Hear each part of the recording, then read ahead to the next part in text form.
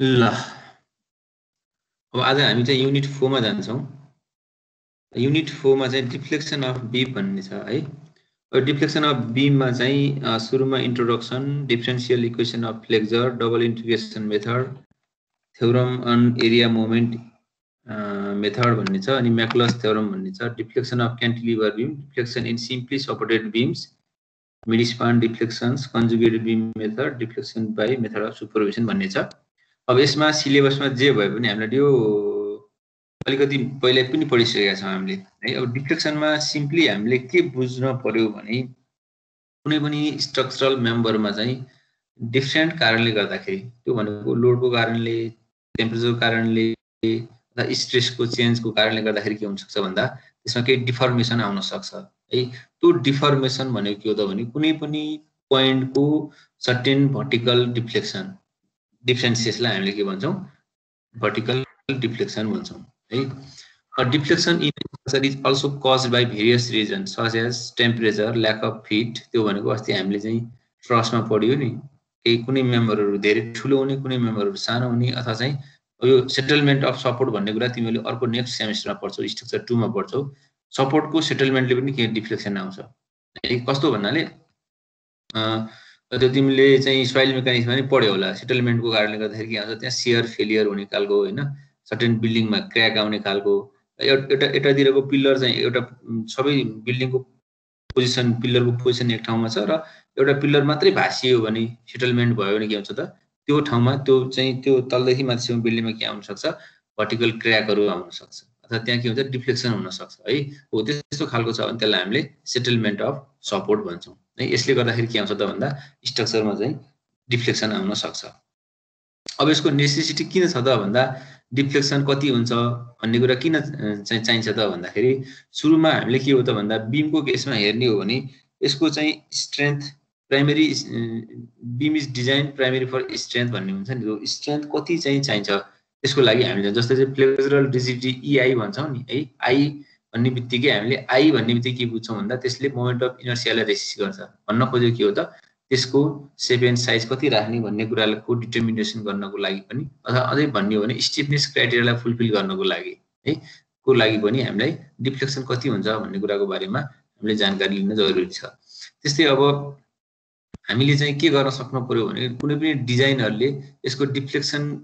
क्राइटेरियाको limit कति हो त्यो पछि तिमीले आरसीसी मा अझ अलिक क्लियरली पढ्छौ, डिफ्लेक्सन कति हुनुपर्छ, बीममा कति हुनुपर्छ, स्ल्याबमा कति हुनुपर्छ, कोडले के भन्छ भन्ने कुराहरुको बारेमा चाहिँ त्यो डिजाइनरले जान्न पर्ने हुन्छ। हो त्यो डिफ्लेक्सन कति भयो नथाहा पाइकन हामीले गर्न सक्दैनौं। जस्तो हामीले चाहिँ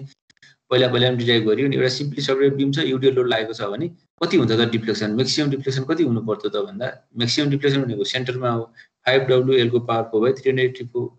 EI हुनु पर्छ। हो त्यो क्राइटेरिया चाहिँ कसले थाहा पाउनु पर्छ त भन्दा कम्प्युटर डिजाइनरले त्यो डिफ्लेक्सन क्राइटेरियाको बारेमा नलेज हुनु पर्छ। त्यो नभइकन उले डिजाइन गर्न सक्दैन है। अर्को भनेको के हो त भने it is also required for analysing स्ट्याटिकल्ली indeterminate structure. यो इनडिटर्मिनेट स्ट्रक्चरलाई चाहिँ एनालाइसिस गर्नको लागि पनि चाहिन्छ। जस्तो कि हामीले स्ट्रेन्थ अफ मेटेरियलमा पढ्यो नि, त्यहाँ चाहिँ दुईटै सपोर्ट फिक्स सपोर्टहरु के दुईटै बीमको दुईटै इन्ड चाहिँ फिक्स थियो भने त्यतिबेला त्यो स्ट्याटिकल्ली इनडिटर्मिनेट हुन्थ्यो। त्यसलाई हामीले कसरी मान्यौं त भन्दा टोटल डिफ्लेक्सन के हुन्छ, 0 हुन्छ भनेर जुन क्राइटेरिया चुज गर्यौ नि, हो त्यो डिफ्लेक्सन होरिजोन्टल डिफ्लेक्सन 0 हुन्छ भन्ने जुन एजुम्सन गर्यौ त्यसको आधारमा हामीले के गर्यौं त त्यसलाई चाहिँ सल्भ गरेका थियौं नि। हो त्यस्तै खालको चाहिँ स्ट्याटिकल्ली इनडिटर्मिनेट स्ट्रक्चरलाई पनि सल्भ गर्न यो चाहिँ डिफ्लेक्सनको बारेमा नलेज हुनुपर्छ, यसको इम्पोर्टेन्स छ भन्ने बुझ्दा पनि हुन्छ है। अब यो अर्को चाहिँ के छ भने learning to draw the deflected shape क्वालिटेटिभली will provide a throw out understanding of method of analysis of such structures भन्नाले अब त्यो डिफ्लेक्टेड सेप कस्तो खालको हुन्छ, जस्तै हामीले चाहिँ युडिएल लोड लगायौं प्याराबोलिक हुन्छ, पोइन्ट लोड लगायौं चाहिँ लिनियर हुन सक्छ। हो त्यस्तो खालको, अथवा चाहिँ सिम्पली सपोर्टेड छ भने पुरै प्याराबोलिक हुन्छ, सिम्पली सपोर्टेड भन्दा उतापट्टि अलिकति के ओभरह्याङ्गिङ पार्ट छ भने कस्तो खालको हुन्छ, ओभरह्याङ्गिङमा लोड छ भने कसरी डिफ्लेक्सन हुन्छ, हो त्यसको बारेमा पनि नलेज राख्न, अथवा डिफ्लेक्टेड सेप भन्न खोजेको त्यही त्यो त्यसको बारेमा नलेज हुन्छ। स्टिफनेस भन्ने बित्तिकै हामीले कस्तो खालको बुझ्नुपर्छ भने यो डिफर्मेसन दिने खालका लोडहरु जस्तै डिफ्लेक्सन, इलोंगेसन, सेटलमेन्ट जुन हुन्छ नि, हो त्यो रेसिस्टिङ क्यापासिटीले हामीले स्टिफनेस भन्छौं है। त्यो कुरा चाहिँ ख्याल गर्नु पर्यो। यो सिम्पल यसको चाहिँ कन्सेप्ट डिफ्लेक्सन अफ बीमकोमा यहाँ कन्सेप्ट हो। अब यहाँ मेन बुझ्नुपर्ने यो 4.2 मा छ deflection slope and curvature of beam एकदमै बुझ्नुपर्ने है। when beam carries the transverse point load भनेको vertical load भन्दा नि हुन्छ अथवा चाहिँ perpendicular load भन्दा नि हुन्छ or distributed load over its length the beam deflects भन्ने यो त सिम्पल कुरो भयो डिफ्लेक्सन मा आउँछ। the deflection in flexural element भनेको हामीले बेन्डिङ इफेक्ट कन्सिडर गर्छौं of the structure must be within permissible limits to avoid crack। त्यो परमिसिबल लिमिट क्रस गर्ने बित्तिकै सर्टेन क्र्याक फर्मेसन हुन्छ। अझै चाहिँ धेरै चाहिँ लोड एप्लाई गर्दै जाने भने त्यो फाइनली के हुन्छ फ्र्याक्चर पनि हुन सक्छ है in the structure and the fear of users due to excessive deflection भइहाल्यो। अब यसमा when the load is applied on a beam its neutral axis any भनेको neutral axis bends into a curve and curved line from its original position the vertical ordinate between curve and the initial NA gives the deflection of the beam। भन्न खोजेको के हो त भने अब यहाँ deflection भन्ने के बुझ्नु पर्छ भने हामीले लोड लगाउनु भन्दा पहिला कन्डिसनमा यो AB भन्ने बीम छ सिम्पली सपोर्टेड बीम छ मैले 0.1 र 0.2 मा P1 र P2 लोड लगाएँ। अब यहाँ डिफ्लेक्सन भयो टोटल डिफ्लेक्सन मानेको छु डेल्टा 1 1 पोइन्ट मा भयो डेल्टा 2 2 पोइन्ट भयो। अब यो जुन छ नि यो कर्वलाई हामीले डिफ्लेक्टेड यो चाहिँ अब यो AB यसरी आउने भयो है। यो यसरी लोड लगाइसकेपछि यो सर्टेन चाहिँ के हुन्छ स्यागिङ टाइपको हुन्छ यो स्यागिङ भएको पार्टलाई हामीले डिफ्लेक्टेड सेप भन्छौं र यो जुन सुरुको पोइन्ट 2 पोइन्ट यहाँ थियो पछि चाहिँ यो स्यागिङ भएर यहाँ आइपुग्यो नि हो यसको दुईटाको इनिशियल पोइन्ट देखि डिफ्लेक्टेड पोइन्ट सम्मको भर्टिकल डिफरेन्सेसलाई हामीले के भन्छौं डिफ्लेक्सन अफ द बीम भन्छौं। त्यो कुरा ख्याल गर्नु पर्यो। त्यस्तै स्लोप भनेको कुनै पनि पोइन्टमा टेन्जेन्ट ड्रा गर्ने जस्तै मैले ए पोइन्टमा यसरी टेन्जेन्ट ड्रा गर्ने भने इनिशियल पोइन्ट देखि टेन्जेन्ट सम्मको डिस्टेन्स टेन्जेन्ट सम्मको रोटेसन जुन स्लोप छ त्यसलाई हामीले स्लोप भन्छौं है। It is the rotation of different section of the member with respect to the initial अनडिफर्म्ड shape initial भनेको अनडिफर्म्ड सेप भइहाल्यो so that the slope of a beam at a point is an angle made by the tangent to the reference axis भनेको original axis at that point भन्न खोजेको के हो नि हामीलाई जुन पोइन्टको स्लोप चाहिएको छ त्यहाँ स्लोप हामीले चाहिँ टेन्जेन्ट ड्रा गरिहाल्ने टेन्जेन्ट ड्रा गर्ने बित्तिकै के हुन्छ त भने इनिशियल लाइन कहाँ थियो र टेन्जेन्ट सम्मको एंगललाई हामीले के भन्छौं स्लोप भन्छौं। त्यो कुरा पनि ख्याल गर्नु पर्यो है। यसरी चाहिँ हामीले बुझ्न सक्नु पर्यो। अब यसमा के कन्फ्युजन छ स्लोप र डिफ्लेक्सनमा पछाडी पनि आउँछ केही छ यसमा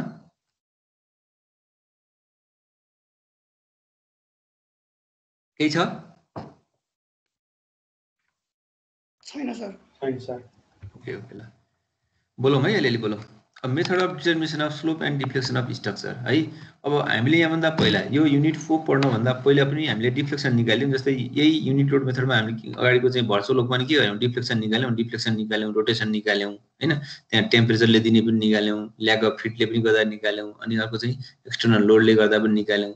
अथवा हामीले स्ट्रेन्थ अफ मेटेरियलमा के पढ्यौं म्याकुलस अथवा सिंगुलारिटी फंक्सन मेथड नि पढ्यौं त्यस्तै डबल इंटीग्रेसन मेथड नि पढ्यौं त्यहाँबाट पनि हामीले डिफ्लेक्सन या स्लोप नै निकालेका थियौं है। ती मेथडको बारेमा यहाँ हामीले चर्चा गर्दैछौं। भन्न खोजेको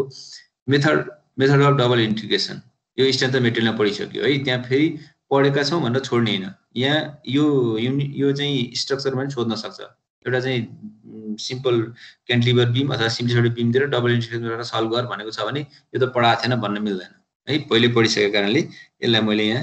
रिपिट गरिन त्यही हेर्ने। अर्को भनेको के छ म्याकुलस थ्योरम एन्ड सिंगुलारिटी फंक्सन यो पनि हामीले स्ट्रेन्थ अफ मेटेरियलमा पढिसक्यो त्यहाँ हामीले एक दुईटा न्यूमेरिकल गरेका थियौं यहाँ पनि सोध्न सक्छ त्यसलाई पनि आफै त्यो नोट तिमीहरुसँग छँदैछ त्यसलाई चाहिँ केही कन्फ्युजन छ भने सोध्ने नभए त्यसलाई हेरेर पढ्न पर्यो। अर्को unit load or virtual method यो भनेको हामीले युनिट 3 मा पढिसक्यो। अब यसको बारेमा यहाँ पढिराख्न आवश्यक पनि छैन। अब बाँकी रह्यो यी दुईटा मेथड हामीले यहाँ पढ्ने भनेको यो युनिट 4 मा पढ्ने भनेको यो दुईटा मेथड एकदमै इम्पोर्टेन्ट मेथड। कन्जुगेट बीम त एकदम इजी पनि छ भन्न खोजेको मोमेन्ट एरिया मेथडको अलिकति एडभान्स रूप कन्जुगेट बीम मेथड हो तर मोमेन्ट एरिया मेथड चाहिँ अलिकति ग्राफिकल मेथड हो। ग्राफिकल मेथडमा चाहिँ अलिकति ग्राफिकल्ली भन्नाले ठ्याक्कै ग्राफमा मिल्न पर्दैन कि आफै हातले ड्रा गर्न पर्ने हुन्छ अलिकति चाहिँ कन्सन्ट्रेट भएर पढ्न पर्ने हुन्छ है। यसमा चाहिँ हामीले यो च्याप्टरमा पढ्ने भनेको सिलेबसमा जेसुकै जतिसुकै लेखिए पनि हामीले यहाँ मेन दुईटा मेथड भनेको मोमेन्ट एरिया मेथड र कन्जुगेट मेथड हो है। यी माथिका जो सुरुका दुईटा मेथड चाहिँ स्ट्यान्डर्ड मेथडमा पढिसकेको छ, त्यही हेर। अर्को युनिट लोड मेथड चाहिँ हामीले अघिल्लो चाहिँ च्याप्टरमा पनि पढिसक्यौं। ल अब यसमा यो एउटा बीम छ है, एकदमै बुझ्नुपर्ने। म सुरुमा कन्सेप्ट दिन्छु, त्यसपछि अगाडि बढौँला। हामीले यहाँ चाहिँ के बुझ्नुपर्ने छ भने मोमेन्ट एरिया मेथडमा तीन चारवटा कुराहरू छ। एउटा चाहिँ इलास्टिक कर्व भनेको के हो भन्ने छ, अर्को भनेको भर्टिकल डिफ्लेक्सन भनेको के हो, अर्को भनेको स्लोप भनेको के हो, त्यसपछि भर्टिकल अर्डिनेट भन्ने छ है। भर्टिकल डिफ्लेक्सन र भर्टिकल अर्डिनेटमा चाहिँ फरक छ है। भर्टिकल डिफ्लेक्सन र भर्टिकल अर्डिनेट दुईटा चिज छ। अर्को चाहिँ स्लोप र चेन्ज इन स्लोप भन्ने छ है। त्यो कुरा चाहिँ हामीले राम्रोसँग पढ्छौँ। यहाँ एउटा इनिसियल बीम छ, यसलाई अब तिमीले कपीमा ड्र गर्ने हो, ड्र गर्दा नि हुन्छ। एउटा इनिसियल लाइन तान, ल बनाऊ त, इनिसियल लाइन बनाऊ, सबैले बनाऊ है। किनभने यो अलिकति कन्सेप्ट बुझिएन भने सधैँ चाहिँ दुःख पाइराखिन्छ मोमेन्ट एरिया मेथडमा चाहिँ। भयो, लाइन ड्र गर्यो। अब लोड लगाइसकेपछि कसरी डिफ्लेक्टेड हुन्छ, यसरी मानौँ म लोड लगाएको, मैले लोड देखाएको छैन, लोड लगाए पनि हुन्छ। यहाँ लोड लगाऊ, लोड लगाउँदाखेरि के हुन्छ, यसरी यो भाङ्गिन्छ। यो चाहिँ इनिसियल लाइन अफ बीम भन्छौँ हामीले। जब यो डिफ्लेक्टेड भयो नि, लोड लगाइसकेपछि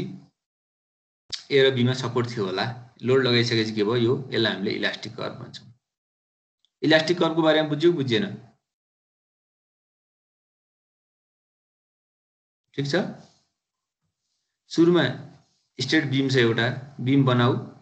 लोड लगाइसक्यो डिफ्लेक्सनमा आउँछ, यसरी कर्व हुन्छ, स्यागिङ हुन्छ, यसलाई हामीले इलास्टिक कर्व भन्छौँ। म सोध्छु है, बुझिया छ कि छैन यो? ठिक छ, ठिक छ, ठिक छ सर, ठिक छ सर। सबैले बनाछौ नि हैन? बनाऊ है, ड्र गर है, कपीमा ड्र गर्दा। अब तिमीले के गर भने ए र बी मा टेन्जेन्ट ड्र गर, ए मा पनि टेन्जेन्ट ड्र गर, बी मा पनि टेन्जेन्ट ड्र गर। ती दुईटै पोइन्टलाई हामीले टेन्जेन्ट लाइन भन्छौँ। ए र बी मा टेन्जेन्ट ड्र गर। भयो, टेन्जेन्ट ड्र गरियो।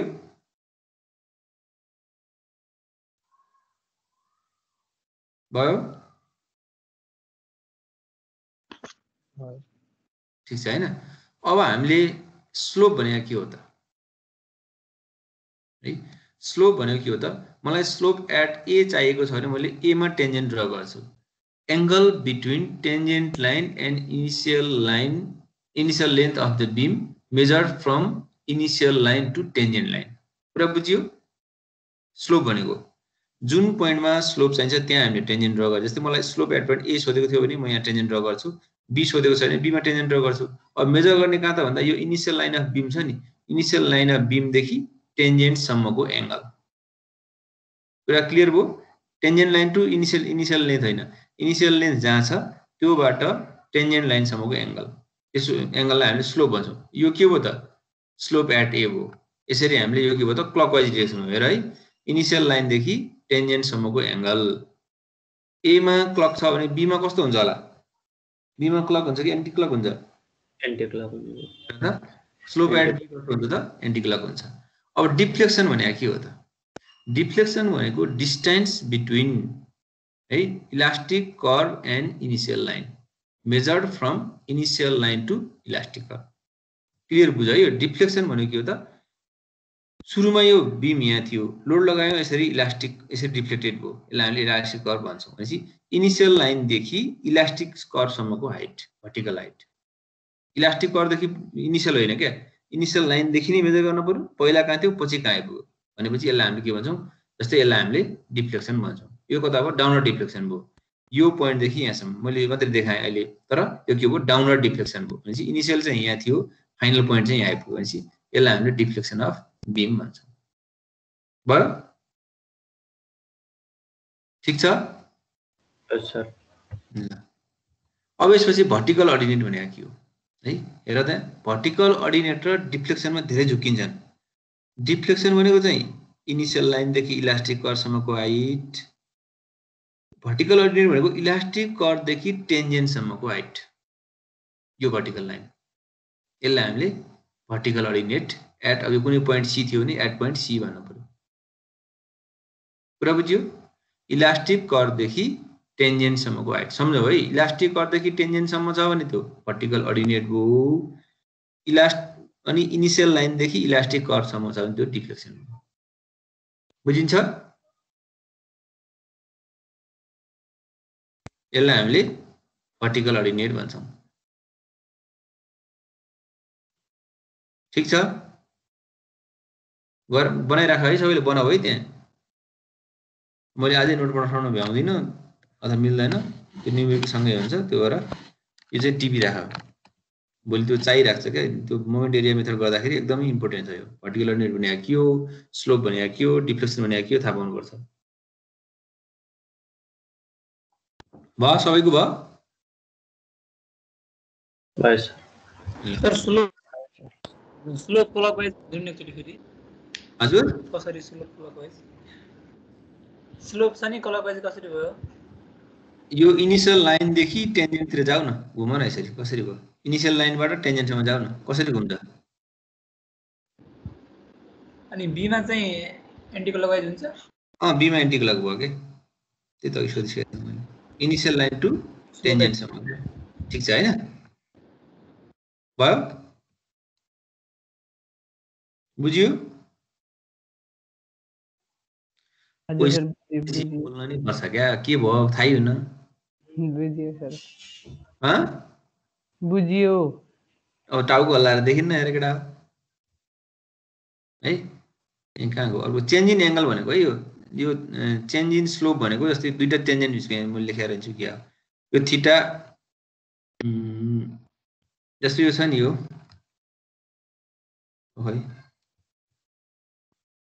यो छ नि यसलाई हामीले चेन्ज इन स्लोप भन्छौँ है चेन्ज इन एंगल यो चाहिँ थीटा स्लोप कहाँबाट तानेका छौँ हामीले ए देखि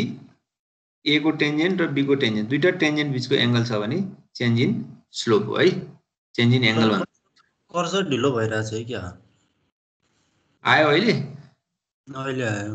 ल हल्का ढिलो आइरहेको कि त ठीक छ दुईटा टेन्जेन्ट बिचको जुन एंगल छ त्यसलाई हामीले चेन्ज इन एंगल भन्छौँ है दुईटा टेन्जेन्ट बिचको एंगल थीटा एबी हो ठीक छ यहाँसम्म भयो सर अनि त्यसको डिरेक्सन पर्दैन त्यो हामीले चाहिँ त्यो ज्योमेट्री हेरेर बुझ्नुपर्छ है ठीक छ ल अब मोमेन्ट एरिया मेथड भनेको यो चाहिँ इलास्टिक कर्वले डिटरमाइन गर्छ ठ्याक्कै यसको चाहिँ साइन कन्भेन्सन त छैन हैन तैपनि हामीले केही साइन कन्भेन्सन युज गरौँ तर साइन कन्भेन्सन भन्दा पनि ठ्याक्कै फिगर हेरेरै ग्राफ हेरेरै क्लक छ कि एन्टी क्लक छ अहिले जुन मैले जुन तीन चारवटा स्टेप भने नि जुन डिफ्लेक्सन भनेको के हो भर्टिकल अर्डिनेट भनेको के हो चेन्ज इन स्लोप भनेको के हो स्लोप भनेको के हो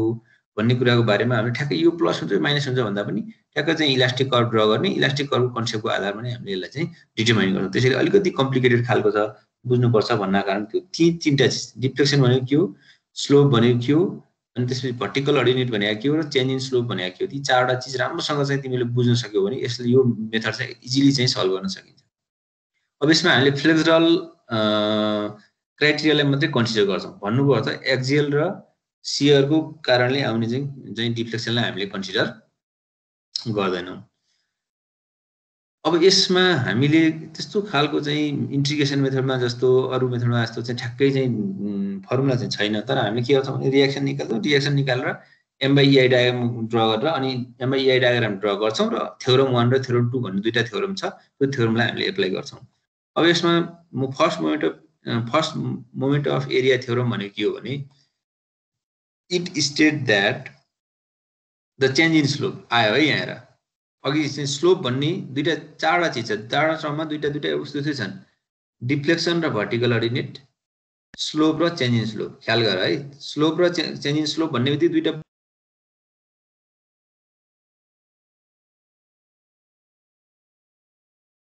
कुरा बुझियो change in slope of the tangents to the elastic curve between 2 points A and B is equal to the area under the m/ei diagram between these 2 points. यहाँ ख्याल गर चेन्ज इन स्लोप दिन्छ यसले स्लोप यो moment area थ्योरमले ठ्याक्कै deflection पनि दिँदैन ठ्याक्कै स्लोप पनि दिँदैन यसले दिने भनेको भर्टिकल अर्डिनेट दिन्छ चेन्ज इन स्लोप दिन्छ र बुझ्यो त्यो चेन्ज इन स्लोप केसँग बराबर हुन्छ त भन्दा चेन्ज इन स्लोप भनेको के थियो त दुईटा टेन्जेन्ट बीचको चाहिँ एंगल थियो भने त्यो टेन्जेन्ट चाहिँ कुनै दुईटा पोइन्टमा त चाहिँ ड्र गरिन्छ नि मानौ ए र बी पोइन्टमा ड्र गरेका छौं भने त्यो ए र बी को पोइन्ट अथवा त्यो लाइन बी त्यो दुईटा लाइन एबी लाइन बीचमा जति m by ei डायग्रामको एरिया छ हामीले m by ei डायग्राम भनेको क्लियर छ क्या m भनेको बेन्डिङ मोमेन्ट डायग्राम अब बेन्डिङ मोमेन्ट डायग्रामलाई हामीले त्यसको फ्लेक्सुरल रिजिडिटीले डिभाइड गर्ने के जस्तो हाम्रो बीममा सधैँ ei मात्रै हुँदैन नि ei मात्रै छ भने ठीक छ कुनै पोइन्टमा कुनैको कसैको चाहिँ ei चाहिँ 2i होला कुनै बीमको ei मात्रै होला भनेपछि अब बेन्डिङ मोमेन्ट डायग्राम जस्तै त्यही m by ei डायग्राम त हुँदैन नि बेन्डिङ मोमेन्ट डायग्राम जे छ त्यसलाई ei को भ्यालुले डिभाइड गर्ने के हो त्यो डायग्रामले हामीले m by ei डायग्राम भन्छौं त्यो त सर्टेन एरियामा त हुन्छ कोही ट्रायंगुलर होला कोही प्याराबोलिक होला कोही क्युबिक प्याराबोला टाइपको होला हो त्यस्तो खालको छ भने त्यो दुईटा टेन्जेन्ट जहाँबाट ड्र गर्यौं त्यो दुईटा बीचको चेन्ज इन स्लोप भनेको द एंगल भनेको के हो त भन्दा ती दुईटा लाइन त्यो दुईटा पोइन्ट बीचको m by ei डायग्रामको एरियासँग बराबर हुन्छ कुरा क्लियर भयो कुरा बुझियो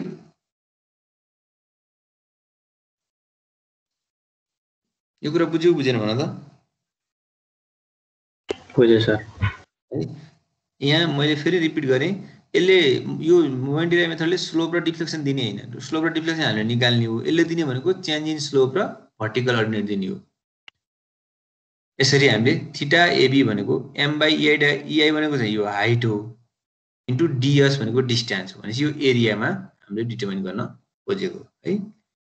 अब चेन्ज इन स्लोप भनेको एरियासँग बराबर हुन्छ भन्ने बित्तिकै सम्झिन्छौ चेन्ज इन स्लोप भनेको के हो त दुईटा कुनै पोइन्ट बीचको टेन्जेन्टको एंगल हो भन्ने बित्तिकै त्यो दुईटा पोइन्ट बीचको m by ei डायग्रामको एरियासँग बराबर हुन्छ भन्ने थाहा पाउनु पर्यो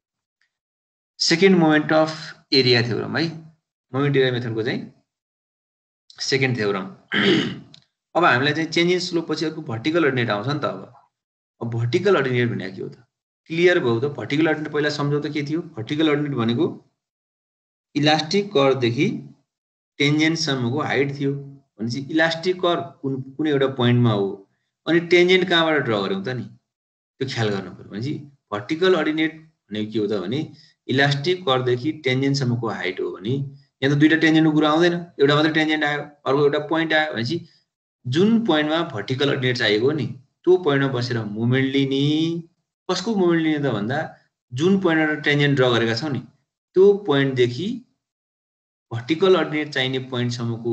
जुन लाइन जुन एरिया छ त्यो एरियाको मोमेन्ट भर्टिकल अर्डिनेट चाहिने पोइन्टमा बसेर लिने एरियाको मोमेन्ट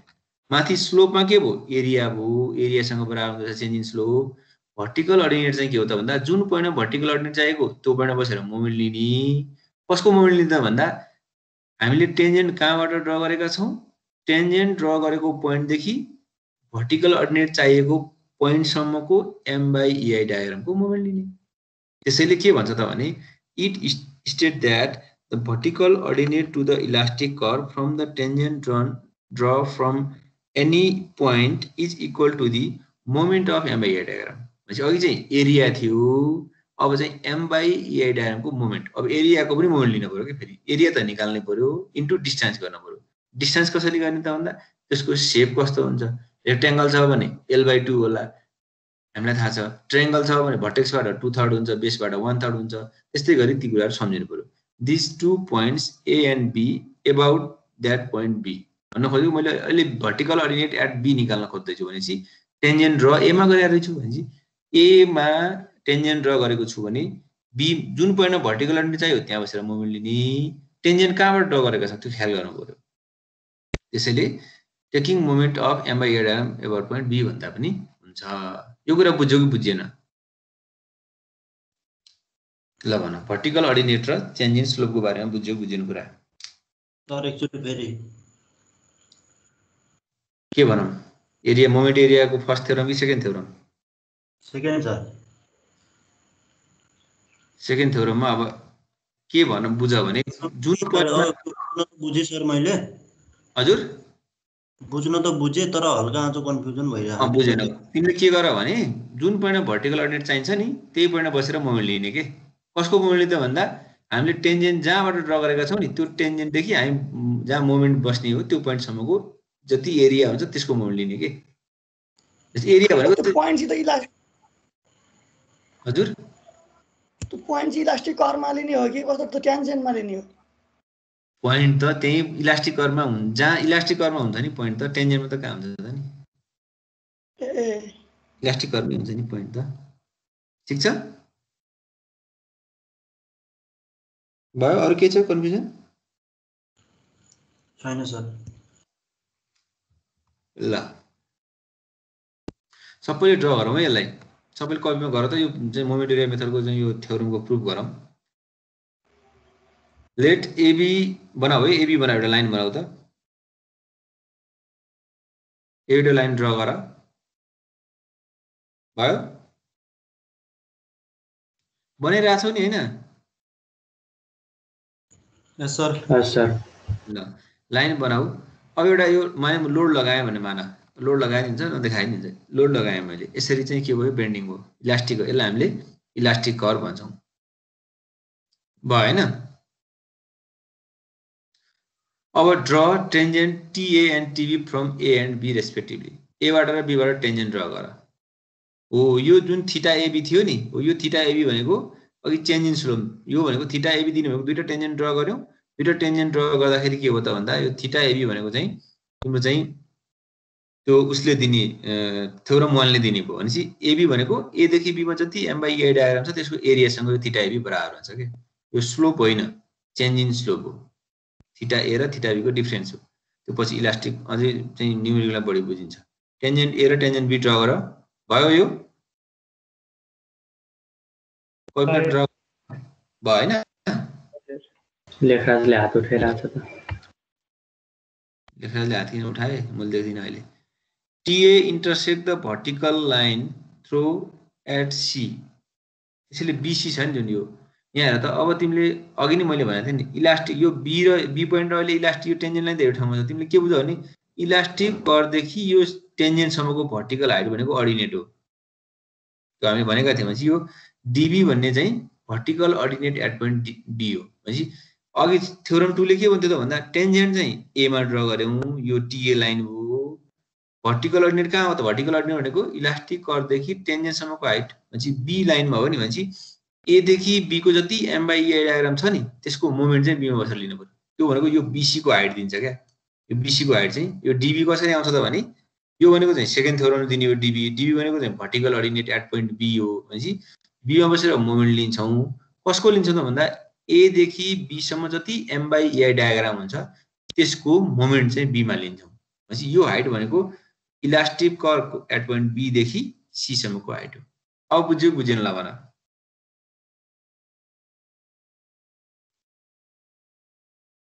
ठीक छ भयो यो भनेको सेकेन्ड थ्योरमले दिन्छ यो भनेको भर्टिकल अर्डिनेट भयो सेकेन्ड थ्योरमले दिन्छ यो भनेको थीटा AB यो चाहिँ फर्स्ट थ्योरमले दिन्छ भयो हैन यहाँसम्म भयो भनेपछि हामीले B पोइन्टमा लिनु पर्यो यो एन्ड पोइन्टमा हो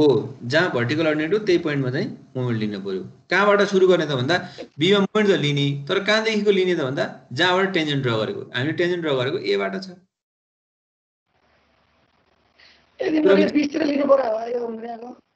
20 तिर लिनु पर्यो भने पनि यहाँ जस्तै यो C मा छ यो यहाँ C पोइन्टमा थियो भने हामीलाई यो पोइन्ट देखि जस्तो चाहिँ जस्तो यो C पोइन्ट यो पोइन्ट यो तिमीलाई यो 2 नम्बर पोइन्टमा चाहियो ल भनेपछि तिमीले यसको इलास्टिक कर्व कहाँ हो यहाँ हो यहाँ देखि यहाँसम्मको जुन हाइट छ नि यो भनेको D2 भनेको के हो त यो भनेको डिफ्लेक्सन भर्टिकल यो दिने हो है यो हाइट यो भनेको भर्टिकल अर्डिनेट एट पोइन्ट 2 हो के यो भन्छ भने के गर्ने A देखि 2 सम्मको चाहिँ जुन एरिया छ त्यसको मोमेन्ट चाहिँ यो 2 पोइन्टमा बसेर लिदिने के त्यसले दिने भनेको यो हाइट हो के यो हाइट दिन्छ कुरा बुझियो हजुर सर ल यहाँसम्म ड्रा गर्यौ यो DB लेख है त्यहाँ लेख कपीमा अब हामीले थीटा A र थीटा B यो भइहाल्यो यो इनिशियल लाइन देखि यो चाहिँ क्लकवाइज हो यो चाहिँ एन्टी क्लक हो थीटा A र थीटा B पनि देखाऊ ठुलो पेपरमा बनाऊ है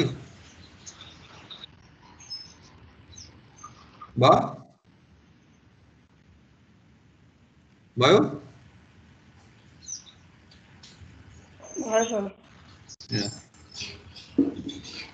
अब यहाँ अर्को चाहिँ एउटा सानो एलिमेन्ट लिन्छु मैले mn भन्ने एलिमेन्ट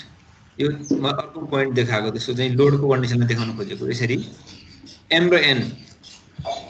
यो m र n पोइन्ट भनेको चाहिँ एउटा स्मल एलिमेन्ट यो बीममा चाहिँ ds डिस्टेन्समा सुरुमा त इनिशियल लेन्थ हुन्छ है यो ds लेन्थ हो यो ds लेन्थमा मैले स्मल स्ट्रिप माने भन्न खोजेको यो त यो m र n थियो भने यो सुरुको पोइन्ट त कहाँ डिफ्लेक्टेड शेपमा त कहाँ आइपुग्छ त भन्दा m र n मा आइपुग्छ है यसरी यसलाई हामीले ds भनेर मानौं अब यसमा टेन्जेन्ट ड्रा गरौँ m मा पनि टेन्जेन्ट ड्रा गरौँ n मा पनि टेन्जेन्ट ड्रा गरौँ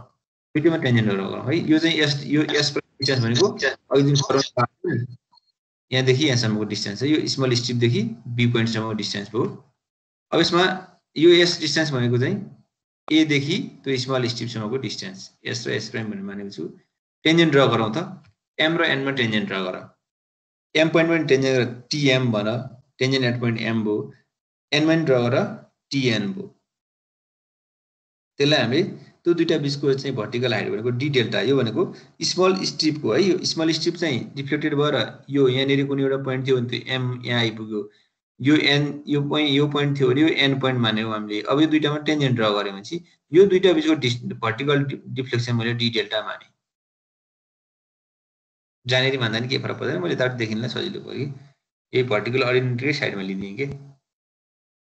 भयो यहाँसम्म भयो टेन्जेन्ट ड्रा गर त्यसलाई d डेल्टा बना यो माथिको यो a prime b prime c prime यो a प्राइम b प्राइम भनेको त्यो इक्विभ्यालेन्ट मानेको मैले त्यो सजिलोको लागि मात्रै मानेको लोड कन्डिसन देखाउनलाई मानेको है भयो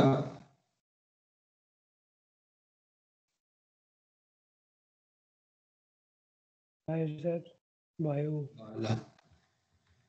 अब यसपछि यसको m/a डायग्राम अहिले मैले एउटा चाहिँ एउटा कुनै एउटा ग्राफमा बनाएँ भनेको यो चाहिँ जिग्ज्याग कन्डिसनमा मानेको भनेको यस्तो होला भन्ने तर सधैँ यस्तो हुँदैन भनेपछि अब यो जुन छ नि यो एरिया भनेको चाहिँ यो भर्टिकल हाइट चाहिँ m/ei को हाइट भयो डिस्टेन्स चाहिँ ds छ है अझै यसलाई यसरी बुझ्दैन छ यो माथिको a prime b prime m prime भनेको चाहिँ इनिशियल स्टेट बीम छ लोड लगाएपछि यो डिफ्लेक्टेड भएर a m n b मा चेन्ज भयो भनेर मान्दा नि हुन्छ अब यो स्मल स्ट्रिप चाहिँ मैले ds लिएको थिएँ यो ds भनेको initial length of small strip हो त्यो त्यसको चाहिँ मुनिपट्टिको चाहिँ भर्टिकल हाइटको चाहिँ m/ei छ अनि यति एरियामा चाहिँ यो ds डिस्टेन्समा चाहिँ यो चाहिँ m/ei छ यो पनि बनाऊ यो चाहिँ m/ei डायग्राम हो के है the change in angle between this टेन्जेन्ट्स भनेको यो m र n भनेको is obtain by simple geometric as in figure भनेको छ भयो यहाँसम्म यो फिगर सबै बनाएको नि हैन सर त्यो लास्टको कट चाहिँ त्यो र्यान्डम बनाएको यतिकै बनाइदेऊ के फरक पर्दैन र्यान्डमली बनाइदेऊ तर यो पोइन्टमा अलिकति म्याक्सिमम हाइट देखाऊ है बीचकोमा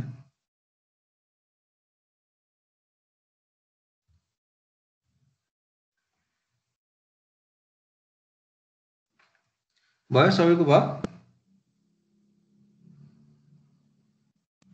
सर भयो ल ओके थ्यांक यू अब यसमा हामीले d थीटा निकाल्न पर्ने छ जस्तो चाहिँ यदि त्यो स्मल स्ट्रिपलाई लिने हो भने हामीले बेन्डिङको युज गर्छौं भनेको छौं नि हामीले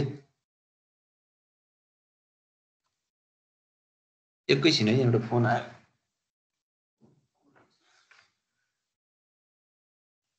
हजुर हजुर भन्नु न को बोल्नु भएको म क्लासमा छु अहिले एकछिनपछि गर्नु न ल अब यसमा यो mn भनेको स्मल स्ट्रिपको लेन्थ ds थियो हैन अब यसमा हामीले लोड लगाएपछि के हुन्छ बेन्डिङ हुन्छ नि त हैन यसरी यो चाहिँ यो इनिशियल बीम भनेको चाहिँ यो m प्राइम n प्राइम थियो m भन्ने कुनै एउटा बेन्डिङ मोमेन्ट लगाएपछि त्यो स्यागिङ हुन्छ नि यसरी स्यागिङ भयो यो m र n को एंगल त्यहाँ हेर त त्यो फिगरमा हेर त d थीटा कहाँ थियो एंगल बीचको एंगल है m र n को टेन्जेन्ट ड्रा गरेको बीचको एंगल चाहिँ d थीटा यसरी हामीले यो चाहिँ यदि चाहिँ लोड लगाइसकेपछि को भयो अब यो न्यूट्रल एक्सिस हो na अब यो ओरिजिन देखिको चाहिँ यसलाई हामीले के भन्छौं रेडियस अफ कर्वेचर भन्छौं यो आफ्टर बेन्डिङ हो, यो बिफोर बेन्डिङ हो। अब यसमा हामीले अब हामीलाई न्यूट्रल एक्सिसमा त थाहा छ नि त है, initial length m prime n prime र mn अथवा यो आर्क लेन्थ, यो इनिशियल लेन्थ ds थियो नि, यो ds थियो नि, सबै के हुन्छ बराबर हुन्छ भनेपछि mn चाहिँ केसँग न्यूट्रल एक्सिसको लेन्थ बिफोर बेन्डिङ र आफ्टर बेन्डिङ लगभग इक्वल नै मान्छौँ हामीले। त्यसैले के भयो त mn भन्नु र m प्राइम n प्राइम भन्नु र ds भन्नु इक्वल हुन्छ। यो कुरा त हामीले स्ट्रेन्थ अफ मेटेरियलमा नि पढिसकेको कुरा हो है। अब यसपछि हामीले के गर्छौँ भन्दा from figure for small angle d theta को लागि निकाल्दैछौँ। अब d थीटा भनेको के हो भने त r d थीटा हुन्थ्यो नि, यो mn भनेको के हो त r d थीटा हुन्थ्यो, अथवा d थीटा भनेको के हो mn बाइ r पनि लेख्न पाइन्छ नि है। r यो आर्क लेन्थ भनेको चाहिँ r d थीटा हुन्थ्यो भन्नु खोजेको, mn भनेको r d थीटा हुन्थ्यो, d थीटालाई सिधै मैले mn बाइ r गरे। अब यो mn केसँग बराबर छ, सिधै ds बाइ r लेखिने हुन्थ्यो, m प्राइम र n प्राइम एउटै हो, यो ds पनि एउटै हो भनेपछि mn केसँग बराबर हुन्छ, m प्राइम n प्राइम सँग बराबर हुन्छ। त्यो भन्नुको अर्थ के हो त, त्यो स्मल स्ट्रिपको लेन्थ हो। त्यसैले d theta equals to ds by r हो। यहाँसम्म नबुझ्यो केही छ, केही छ सोध्न पर्ने? छैन सर। ल त्यसैले ds भनेको के हो त r d थीटा सँग बराबर हुन्छ। भनेपछि हामीले के बुझ्नु पर्यो भने त्यो स्मल स्ट्रिपको जुन लेन्थ हामीले कन्सिडर गरेका थियौं, स्मल स्ट्रिपको इनिशियल लेन्थ ds, त्यो चाहिँ r d थीटा सँग बराबर हुँदो रहेछ भन्ने कुरा हामीले एउटा प्रुभ गर्यौं। अब हामीले यहाँ चाहिँ अथवा r equals to ds by d theta लेख्दा पनि कुरो एउटै हो। फ्रम फ्लेक्सरल फर्मुला है, फ्लेक्सरल फर्मुला भनेको के हो, m by i e by r sigma by y हुन्थ्यो, तर हामीलाई चाहिँ r र mi सँग चाहिँ एउटा रिलेसन डिटरमाइन गर्न छ भने m by i equals to e by r, r भनेको के छ ds बाइ d थीटा रहेछ, भनेपछि ds by d theta put गर्न सक्छौं। त्यसो हो भने अब के हुने भयो त भन्दा d थीटा, किनकि हामीलाई थीटा चाहिएको छ नि है, चेन्ज इन स्लोप भनेर जुन छ नि दुईटा टेन्जेन्ट स्मल स्ट्रिपको चाहिँ m र n भनेर मानेका थियौं। हामीले चाहिँ दुईटा टेन्जेन्ट a र b को थीटा a b निकाल्न छ, किनभने स्मल स्ट्रिपले चाहिँ होल चाहिँ फिगरको चाहिँ रिप्रेजेन्टेसन गर्छ इन्टिग्रेसन गर्दाखेरि। भनेपछि अब d थीटा भनेको कति आयो, d थीटा माथि जान्छ, ei तल आउने हो, m by ei into ds हुने हो। यसरी m by ei into ds हो। अब यसलाई इन्टिग्रेसन गरौँ त, इन्टिग्रेसन गर्दाखेरि के हो त भन्दा यो d थीटा भनेको change in angle between small segment m र n सँग हो, m र n पोइन्ट बिचको जो टेन्जेन्ट ड्रा गरेको बिचको एंगल d थीटा भनेको m by ei into ds थियो। त्यहाँ फिगरमा अघि त्यो भाइले रेन्डमली ड्रा गर्ने के गर्ने भन्दै थियो हेर त, त्यो हाइट चाहिँ m बाइ ei हो, लेन्थ ds शब्द त एरिया हो नि, m र n बिचको m बाइ ei डायग्रामको एरिया हो। त्यो भर्टिकल हाइट चाहिँ m बाइ ei छ, लेन्थ ds लगभग रेक्टेंगुलर छ भन्ने मान्छौँ हामीले। त्यो भनेको स्मल स्ट्रिप त एकदमै सानो हुन्छ नि, त्यो रेक्टेंगुलर टाइपकै हुन्छ, त्यसो भने त्यो के भयो त एरिया अफ रेक्टेंगल जस्तै हुने भयो। अब यसलाई इन्टिग्रेसन गर्ने हो भने के हुन्छ, अघि यही फिगरमा m र n को लेन्थ ds छ, यो लगभग स्मल स्ट्रिप हो नि, यो रेक्टेंगल हुन्छ, रेक्टेंगलको हाइट कति छ त m बाइ ei छ, लेन्थ ds छ भनेपछि यो चाहिँ एरियासँग हुँदो रहेछ। भनेपछि अब होल फिगरको कति हुन्छ त भन्दा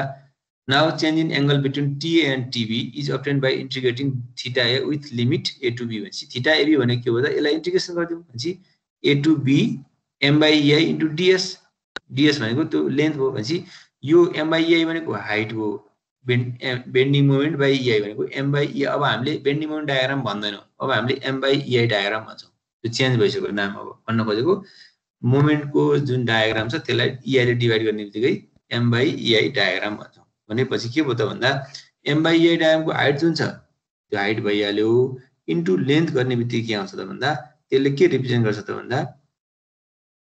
त्यसको एरिया रिप्रेजेन्ट गर्छ। त्यसैले चेन्ज इन स्लोप भनेको के हुँदो रहेछ त भन्दा यो चाहिँ स्मल स्ट्रिपको भयो, m र n को भयो, तर होल फिगरको AB को हेर्ने हो भने दुईटा टेन्जेन्ट बिचको एंगल भनेको के हो त चेन्ज इन स्लोप हो। त्यो चेन्ज इन स्लोप भनेको के हुँदो रहेछ त भन्दा त्यही चाहिँ टेन्जेन्ट बिचको m बाइ ei डायग्रामको एरियासँग बराबर हुँदैछ। यसैलाई हामीले first theorem of moment area method भन्छौँ। ठीक छ, नबुझ्यो केही छ? ल सोधौँ, यसरी हामीले प्रुभ गर्न सक्छौँ। भयो?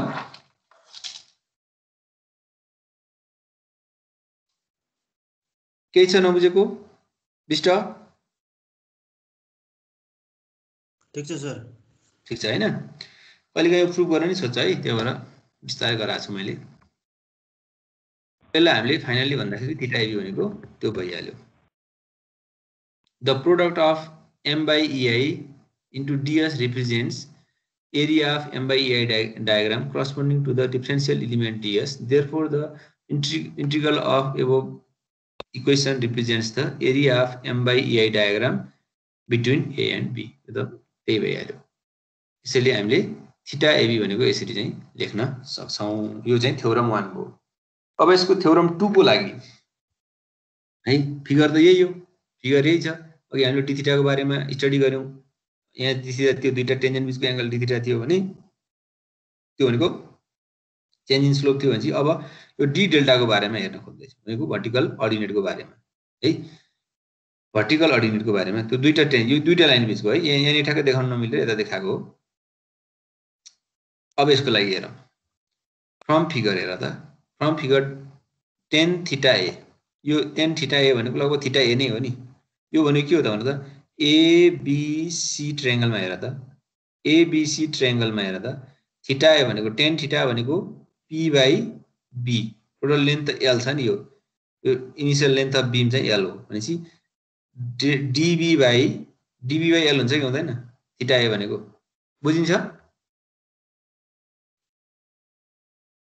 बुझिन्छ नि हैन? सर बुझिन्छ। त्यस्तै अर्को यो m अनि यो ट्रायंगल हेर त, यो टाइपको ट्रायंगल, यो जुन दुई टेन्जेन्ट ड्रा गरेको छ नि m र n मा, यो d थीटा र d डेल्टा को हाइट को हेर न। यो पनि लगभग के छ ट्रायंगल जस्तै छ भने यो लेन्थ इनिशियल लेन्थ चाहिँ s प्राइम नै छ के,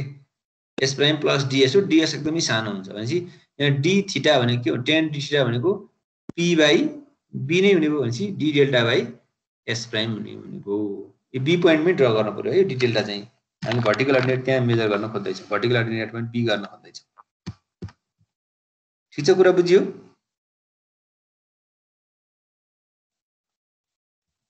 स्मल स्ट्रिप को बारेमा बुझियो? d थीटा भनेको d delta by s prime हो। ठीक छ, यहाँसम्म केही कन्फ्युजन छ भने सोध। ठीक छ सर। ल अब यसपछि हामी जान्छौं। त्यसो भए d डेल्टा भने कति भयो त भन्दा s prime into d theta भयो। त्यसो हो भने इन्टिग्रेटिङ गरौँ। यो यहाँ हेर है, यो d थीटा भनेको माथि निकालिसकेको छ हामीले यहाँ m by ei into ds भन्ने छ, ख्याल गर है। m by into ei into ds भनेको चाहिँ के हो, area of m by ei diagram हो। यो हाइट हो, m बाइ ei भनेको हाइट हो, यो ds भनेको लेन्थ हो। यो m by ei into ds भनेको एरिया हो, यो ds भनेको d थीटा सँग बराबर हुन्छ माथि हेर। अनि इन्टु s प्राइम छँदैछ। इन्टिग्रेटिङ गरौँ त। इन्टिग्रेटिङ गर्दाखेरि के हो त भन्दा यो d थीटा यो कहाँदेखि कहाँसम्म हुन्छ, a देखि b सम्म जान्छ, d delta a to b हो। अनि यो a to b s prime into d theta हो है। यहाँसम्म ठीक छ हैन? d थीटा इन्टु यसरी आको। अब यो a टु b भनेको यो के हो त, यो भनेको db हो। db भनेको के हो त, भर्टिकल अर्डिनेट पोइन्ट b हो। अब यो s प्राइम चाहिँ s प्राइम छँदै छ। अनि यो d थीटा भनेको कति हो त, m by ei into ds छ, m by ei into ds। यो m by ei into ds भनेको चाहिँ area of m by ei diagram हो। s प्राइम भनेको चाहिँ डिस्टेन्स हो। भनेपछि कसको लागि यस डिस्टेन्स थियो त, यो स्मल स्ट्रिपको लागि हो हामीले लिने अहिलेलाई। त्यसो भने डेल्टा b भनेको के हुँदो रहेछ त भन्दा m बाइ ei डायग्रामको मोमेन्ट कहाँ बसेर लिने भन्दा b मा बसेर लिने हो। अहिले हामीले स्मल स्ट्रिपको लिएका छौं। यहाँ इन्टिग्रेटिङ गर्नु भनेको के हो त, a देखि b हो भने त a बाटै लिएको जस्तो हुन्छ। त्यसैले यसलाई हामी के भन्न सक्छौं त भन्दा db भनेको area of m by ei diagram into s prime. त्यसैले यो भनेको हो त vertical ordinate at point b सँग के हुन्छ, बराबर हुन्छ भने जस्तै हो। ल भन कि नबुझ्यो के छ?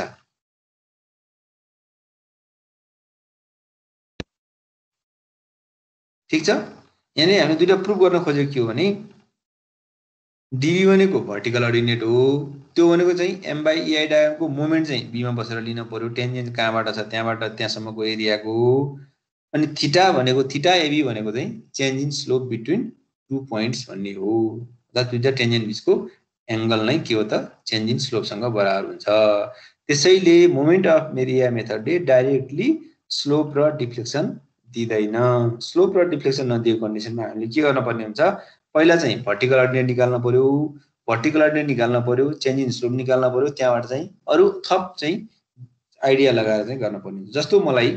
थीटा ए डिटरमाइन गर्न पर्ने थियो भने, थीटा ए निकाल्न पर्ने थियो भने मैले पहिला के निकाल्छु त भन्दा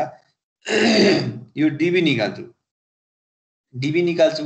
डिबी आइसकेपछि एबिसी भन्ने ट्रायंगल अघि हामीले जुन हेर्यो नि यहाँ tan थीटा थियो नि हेर त tan थीटा इक्वल्स के थियो डिबी बाइ लेन्थ भनेपछि डिबी हामीले निकाल्छौँ कहाँबाट निकाल्छौँ सेकेन्ड थ्योरमबाट डिबी निकाल्छौँ डिभाइड बाइ लेन्थ गर्ने बित्तिकै एंगल एट पोइन्ट ए आइहाल्यो स्लोप एट पोइन्ट ए आउँछ यदि मलाई थीटा बी चाहिएको थियो भने के गर्छु मैले डीए निकाल्छु डीए भनेको त बी देखि ए सम्मको एरियाको मोमेन्ट ए मा लिने हो भनेपछि डीए आउँछ डीए र अनि यो बेस लेन्थ थाहा हुन्छ भनेपछि यहाँ थीटा बी आउँछ त्यस्तै कुनै अर्को पोइन्टको निकाल्ने हो भने त्यही अनुसार मैले चाहिँ त्यो सबै कुरा कन्सेप्ट लगाएर गर्न ट्रिग्नोमेट्रीबाट युज गरेर एन्सर निकाल्न पर्ने हुन्छ मेन कुरो भनेको यहाँ थ्योरम 1 ले चाहिँ चेन्ज इन स्लोप दिन्छ थ्योरम 2 ले चाहिँ भर्टिकल अर्डिनेट दिन्छ भन्ने कुरा थाहा पाउनु पर्यो ठीक छ कुरा यहाँसम्म बुझियो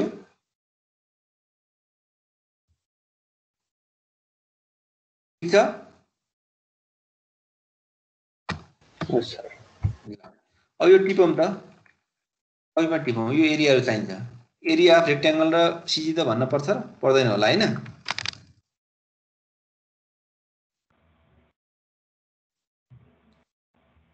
रेक्टेंगल को एरिया र सीजी त गर्न सक्छौ b * h b / 2 ट्रायंगल को पनि हाफ बेस इन्टु हाइट अनि 1/3 फ्रम बेस भन्ने दिनमा थाहा छ तर यो प्याराबोलाको चाहिँ टिप है चाहिन्छ प्याराबोलाको कोइफिसिएन्ट टिप प्याराबोला y = k(x)² टाइपको छ भने y = k(x)² भनेको चाहिँ युडिएल ले दिने है तिमीलाई थाहा छ एरिया चाहिँ bs/3 हुन्छ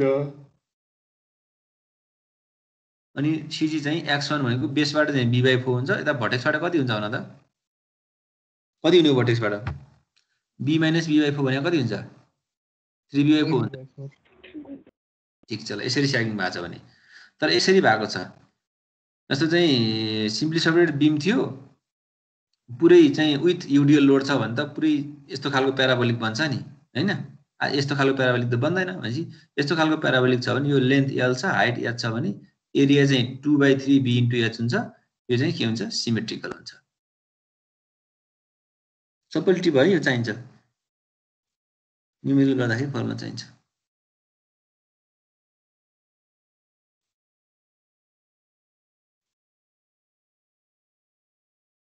भयो यहाँसम्म ल यस्तो खालको फिगर बनाऊ र फिगर बनाउँदा यस्तो रेक्टेंगल बनाऊ अनि यस्तो कर्भ ड्रा गर के दुईटा एरिया छ यहाँ यो माथिल्लो टाइपको आयो भने कति हुन्छ तलपट्टि टाइपको चाहिँ कर्भ आयो भने कति हुन्छ भन्ने कुरा मैले दुईटा तरिकाले लेख्दै छु त्यो सारा त ल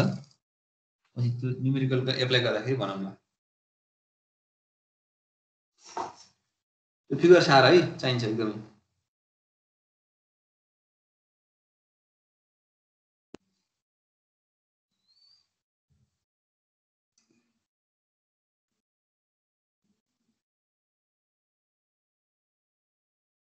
भयो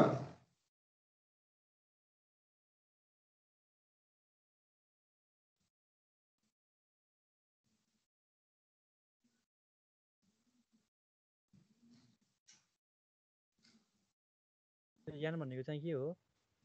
भयो ज्ञान भनेको हजुर ज्ञान भनेको चाहिँ x/b को पावर छ नि हजुर हजुर भन न ज्ञान भनेको के हो भन्नु हजुर n भनेको जस्तो चाहिँ स्क्वायर क्यूब जस्तै पावर 2 छ जस्तै माथि यसलाई हेरौँ न जस्तै यो 2 थियो नि यहाँ k को भ्यालु के होला सर्टेन छोड्दियो हैन जस्तै यहाँ हेर न जस्तै पावर 2 थियो जस्तै यो कर्व कस्तो यो टाइपको a1 टाइपको हैन नि त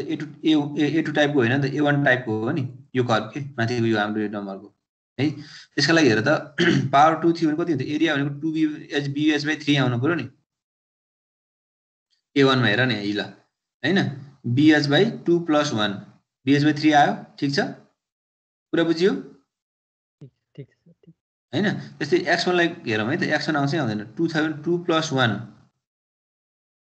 यता भर्टेक्सबाट हो नि त x1 त 2 + 1 3/4 b यताबाट 2b/3 हो यताबाट चाहिँ b/4 आइहाल्यो नि त अब यो माथिको पढि राख्न परेन के भनेपछि यो पढ्दाखेरि यो माथिकोलाई यसरी यहाँ यसरी थियो भने नि काम लाग्छ भन्नु खोजेको के हामीले यहाँ के गर्यौ भने यतापट्टि तलपट्टि यो एरिया मात्रै हुन्छ भन्ने छैन नि हामीलाई यतापट्टिको एरियाको निकाल्न पर्ने हुन्छ कहिलेकाहीँ स्क्वायर थियो भने यसरी यो टाइपको र यो ह्याचिङ गरेको नि तलपट्टिको पार्टको यो भयो a1 भयो a1 हो माथिपट्टिको बाँकी छ यो भने a2 हो a2 को टाइपको निकाल्न सकिन्छ मैले n नम्बर राखेर त्यसलाई इन्टिग्रेसन गरेर निकालेको कि n को टर्ममा निकाले होला के ठीक छ बुझ्यो कुरा ठीक छ ल अब अर्को यो टाइपको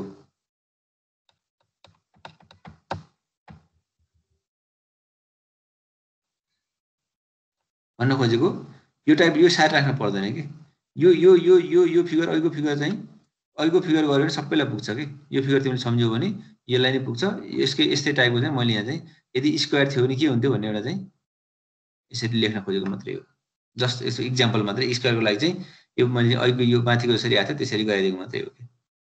यो गरेर राख्न पर्दैन कुरा बुझियो मेन कुरो यो सम्झिँदा हुन्छ कि यो सम्झियो सबैलाई पुग्छ हुन्छ ठीक छ हैन कति बज्यो 11:05 ल एउटा न्युमेरिकल गरौँ है त्यसपछि अनि गरौँ ल find the slope at point B and C and vertical deflection at free end of given figure भनेको छ यस्तो खालको फिगर छ क्यान्टिलिभर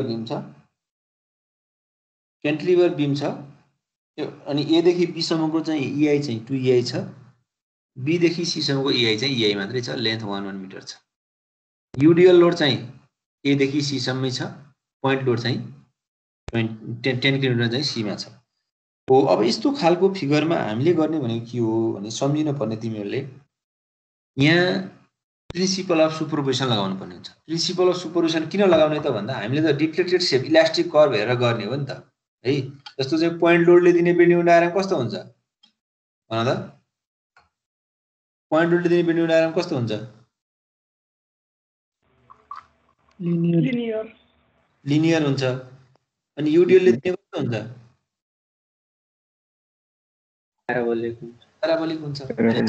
यदि हामीले सँगै गर्ने हो भने त यसले त चाहिँ राम्रो दिदैन नि त है यहाँ कन्सेप्ट गर्दाखेरि कस्तो कन्सेप्ट सम्झिनु पर्यो भने एउटा लोडको कन्डिसन सम्झिनु पर्छ अर्को स्यागिङ छ कि हगिङ खालको छ भनेपछि बेन्डिङ मोमेन्ट टाइपको दुईटा कन्सेप्टलाई हेरेर चाहिँ हामीले त्यसको थ्योरी अफ सुपरपोजिसन लगाउनु पर्छ त्यो पछि अर्को केस हो भन्छु मैले अहिले हामीसँग के छ लोडको कन्डिसन मात्रै छ यसमा त के हुन्छ नेगेटिभ मोमेन्ट आउँछ जोड लोड जस्तो लगाए पनि भनेपछि नेगेटिभ लोड लगायो भने एउटै केस हुने भयो तर लोड के छ त्यहाँ एउटा युडिएल छ अर्को पोइन्ट लोड छ दुईटा केस गर्न पर्यो के कुरा बुझियो दुईटा केस किन गर्ने भन्ने कुरा बुझियो नि हैन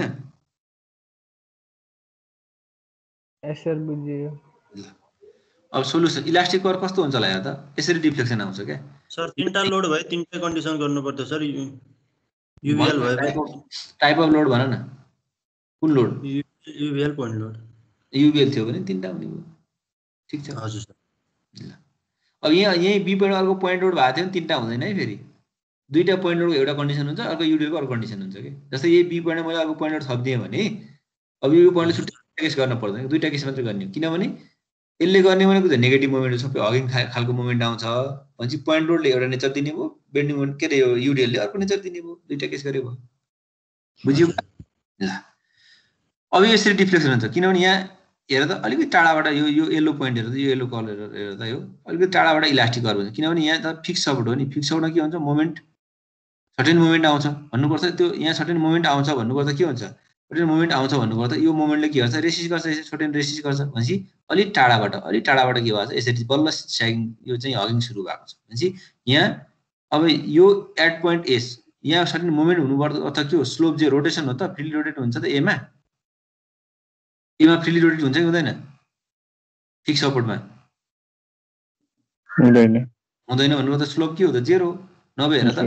ए पोइन्टमा टेन्जेन्ट ड्रा गरौँ न यो एसी लाइन भनेको टेन्जेन्ट पनि हो है ए पोइन्टको लागि टेन्जेन्ट ड्रा भनेको एसी भनेपछि यहाँ स्लोपै हुँदैन यसरी बुझ्न सकिन्छ अब यो बी पोइन्ट त यहाँ आइपुग्यो नि अब बीमा मैले के गर्छु टेन्जेन्ट ड्रा गरेँ यसरी अर्को लाइन तलसम्म होला त्यसलाई म छोडिदिएँ टेन्जेन्ट ड्रा गरेँ भने अब के हो त भन्दा स्लोप भनेको के हो स्लोप एट पोइन्ट बी भनेको इनिसियल लाइनदेखि टेन्जेन्टसँग एङ्गल यसरी मेजर गरिने हुन्छ यो क्लकवाइज देखिन्छ यसरी मेजर गरिने हुन्छ यो क्लकवाइज नै देखिन्छ यो दुईटै एङ्गल भनेको थीटा एट पोइन्ट बी हो अब हामीले अर्को बुझ्नुपर्ने के छ स्लोप एट पोइन्ट बी भनेको स्लोप एट पोइन्ट सी भनेको सीमा टेन्जेन्ट ड्रा गरेँ मैले यो सीमा टेन्जेन्ट ड्रा गरेको छु भनेपछि यो एङ्गल यसरी किन यता सरी यो पुरै देखिनु पर्थ्यो है यो एङ्गल हो सीमा टेन्जेन्ट यसरी हो है यो सरी यो एंगल भनेको के हो त थीटा सी हो यहाँसम्मको सरी है अब थीटा सी हो अब अर्को कुरा के बुझ्यो भने यो छ नि यो टी ए पनि हो कि यो टेन्जेन्ट एट पोइन्ट ए पनि हो होरिजोन्टल लाइन भने ए मा टेन्जेन्ट ड्रा गरेको भनेपछि दुईटा टेन्जेन्ट बीचको यो एंगल छ नि यो भनेको चेन्ज इन स्लोप हो यो चेन्ज इन यो थीटा एसी हो नि यो थीटा बीसी पनि हुन सक्थ्यो यो एबी पनि हो है यो भनेको एबी हो यो चाहिँ एसी हो भनेपछि अब यहाँदेखि यहाँसम्म के हो त यो भर्टिकल डिफ्लेक्सन पनि हो र सँगसँगै के पनि हो त हाम्रो थ्योरम अनुसार के हो त भन त इलास्टिक कर्व भनेको यहाँ छ इलास्टिक कर्वदेखि टेन्जेन्ट यो टीए को लाइन हो नि यो टीए को लाइन सम्मको डिस्टेन्स भनेको के पनि हो त भर्टिकल अर्डिनेट पनि हो अब यहाँनेरि भन्न खोजेको के हो त भने म तिमीलाई कन्सेप्ट दिइहालेँ यदि हामीलाई क्यान्टिलिभर बीम छ भने जस्तो सुकै क्यान्टिलिभर बीम भए पनि यो इनिशियल लाइन छ यो ए हो यो बी हो मैले ड्रा गरेर देखाएको छ नि हैन पछि ड्रा गरेर देखाएको छ ढिलो आइरहेको छ सर अब आयो आउँदै छ अरुको आयो सर एबी सम्म देखाएको छ एबी आयो हैन एबी भन्ने जुन स्ट्रेट लाइन छ नि अब त्यहाँ लोड लगाउँछौं लोड लगाएपछि के हुन्छ त्यो यसरी अलि टाढाबाट यसरी डिफ्लेक्सन आउँछ के डिफ्लेक्सन आउँछ डिफ्लेक्टेड सेप आयो देखियो छैन सर आएको छैन आएको छैन आयो बल्ल आयो हैन अब त्यो डिफ्लेक्टेड सेप भयो के भनेको ए बाट अलिकति टाढा पोइन्टबाट मात्रै त्यो के हुन्छ डिफ्लेक्टेड हुन्छ भन्न खोजेको त्यो ए मा टेन्जेन्ट ड्रा गर त इलास्टिक कर्व त ए बाटै बाङ्गिने हो नि भन्न खोजेको ए बाटै स्ट्रेट लाइन भएर बाङ्गिन्छ थोरै टाढाबाट बाङ्गिन्छ भनेपछि ए बाट नबाङ्गेको होइन ए बाट चाहिँ थोरै थोरै थोरै थोरै बिस्तारै बिस्तारै गएर अलि टाढाबाट बाङ्गिने हो भनेको ए बाटै स्टार्ट हुन्छ भनेपछि ए मै टेन्जेन्ट ड्रा गरेको जुन एबी लाइन छ नि त्यो भनेको टेन्जेन्ट एट पोइन्ट ए पनि हो के यो कुरा बुझ्यौ त्यति भन्न त ल यो बुझ्यो सर यो त यो बुझ्यौ नि हैन हो एबी लाइन भनेको आफै टेन्जेन्ट एट पोइन्ट ए हो भन्ने कन्सेप्ट बुझिसक्यो भने अब मलाई यो बी पोइन्ट चाहिँ थियो अनि यो डिफर्म भएर यहाँ आइपुग्यो नि बी प्राइममा आइपुग्यो तलपट्टि आइपुग्यो नि हो त्यो दुईटा बीचको हाइट के हो भन त दुईटा बीचको हाइट के हो बी देखि बी सम्मको हाइट भनेको डिफ्लेक्सन एट पोइन्ट बी हो डेल्टा एट पोइन्ट बी पनि हो कुरा बुझियो देखियो त्यो डिफ्लेक्सन एट पोइन्ट बी आयो लेखेको देखिया सर आयो आयो क्लियर बुझ है मैले यहाँ डिफ्लेक्सन एट पोइन्ट डिफ्लेक्सन भनेको के हो त सुरुको पोइन्ट देखि इलास्टिक कर्वसम्मको भर्टिकल हाइट भनेको चाहिँ डिफ्लेक्सन हो यो के हो हाम्रो यो कर्व यो लाइन भनेको हाम्रो चाहिँ इलास्टिक कर्व हो इलास्टिक हो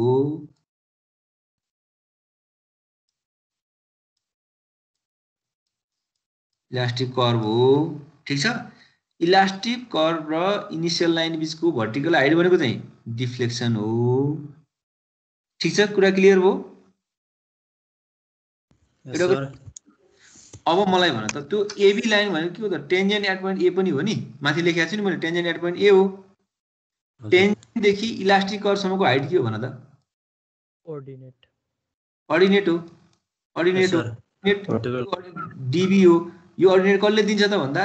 ए देखि बी को am by A डायनको moment be मा बसेर लिने हो कुरा बुझियो अच्छा के भन्नु सर त्यो के भन्नु सर लास्टको यो टेन्जेन्ट एबी लाइन भनेको टेन्जेन्ट एट पोइन्ट ए पनि हो कि हैन हजुर हजुर हो टेन्जेन्ट देखि इलास्टिक कर्वसम्मको भर्टिकल हाइट भनेको के हो त थ्योरम 2 ले दिने चाहिँ भर्टिकल अर्डिनेट हो कि हैन हजुर हो यो भर्टिकल अर्डिनेट र डिफ्लेक्सन के हुन्छ त अहिले यहाँ त बराबर भयो कि भएन सेम भयो त्यसमा हो क्यान्टिलिभर बीमको अरु केसमा हैन है भाइ क्यान्टिलिभर बीमको केसमा के हुन्छ भने तिमीले बुझ्न पर्ने भर्टिकल अर्डिनेट र डिफ्लेक्सन भनेको एउटै हो भन्ने बुझ्नुपर्छ त्यस्तै माथिपट्टिको फिगरमा हेर त यो स्लोप र यो टीए हो थियो भने टीसी र टीए को बीचको चाहिँ चेन्ज इन स्लोप हो र यतापट्टिको थीटा सी हो भने चाहिँ एंगल र चेन्ज इन स्लोप चाहिँ एउटै हुन्छ कसको केसमा त भन्दा in case of cantilever beam कुरा बुझ्यो बुझ्नु लगाउन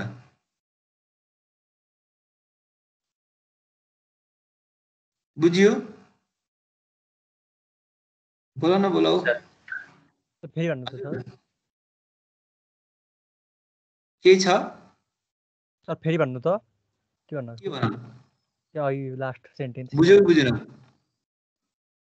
फेरि भन्नु भन्नु डिफ्लेक्सनको बुझ्यौ डिफ्लेक्सन पनि बुझेन हौ डिफ्लेक्सन बुझियो सर त्यसो डिफ्लेक्सन हैन त्यो माथिल्लोपट्टिको फिगरमा हेर न यहाँ हेर न यो फिगरमा यो भनेको चाहिँ थीटा सी हो यो भनेको यो लाइन भनेको के हो त एसी लाइन भनेको टीए पनि हो हामीले चाहिँ थ्योरम 1 ले दिने के हो भन त यो टी हो यो दुईटा बीचको एंगल भनेको के हो यो एंगल भनेको चाहिँ थीटा एसी हो अब ज्योमेट्रिकली हेर त यसरी लाइन छ भने यो एंगल र यो एंगल त इक्वल हुन्छ नि यो एंगल र एंगल इक्वल हुन्छ यो एंगल भनेको के हो त स्लोप हो किनभने इनिशियल लाइनसँग प्यारलल छ नि इनिशियल लाइनदेखि टेन्जेन्टसम्मको एंगल भनेको चाहिँ स्लोप हो र यो माथिबाट के हो त दुईटा टेन्जेन्ट बीचको एंगल हो नि भनेपछि अनि यो एंगल थीटा एसी र बाइ ज्योमेट्री अनुसार यो थीटा सी बराबर हुन्छ कि हुँदैन भन्न खोजेँ के मैले सर बुझियो बराबर भनेपछि यो क्यान्टिलिभर केसमा मात्रै हो है यो क्यान्टिलिभरको केसमा के हुन्छ भने डिफ्लेक्सन र भर्टिकल एलिमेन्ट पनि बराबर हुन्छ एउटै देखिन्छ र स्लोप र चेन्ज इन स्लोप भनेको पनि एउटै हो भनेपछि यहाँ हामीलाई स्लोप निकाल्न भनेको छ भने त्यही पोइन्टको चाहिँ चेन्ज इन स्लोप निकाल्दियो भने त्यो चाहिँ इक्वल हुन्छ कुन केसमा भन्दा क्यान्टिलिभर बीमको केसमा कुरा बुझियो यो अलिकति मिस्टेक भएछ एउटा मैले करेक्सन गरिहाल्छु यो थीटा सी भनेको यहाँसम्मको एंगल हो के हो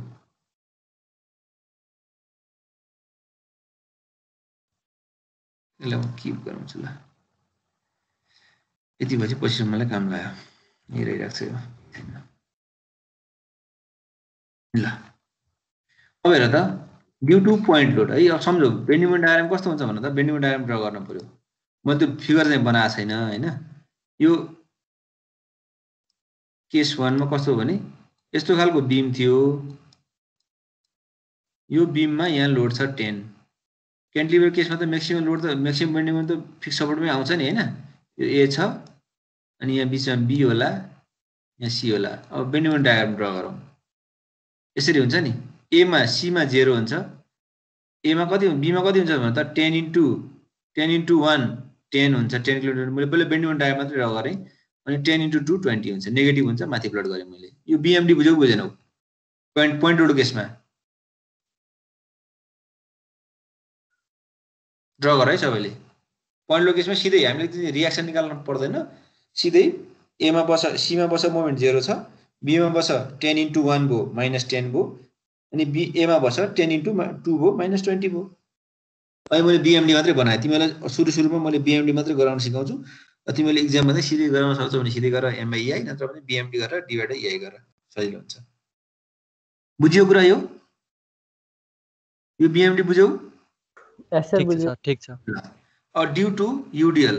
अब यो युडिएल भनेको चाहिँ यस्तो खालको चाहिँ यो बीम भइहाल्यो अब यो चाहिँ यसरी लगाऊ हैन कस्तो हुन्छ त भन्दा हामीले चाहिँ सी मा कति हुन्छ 0 हुन्छ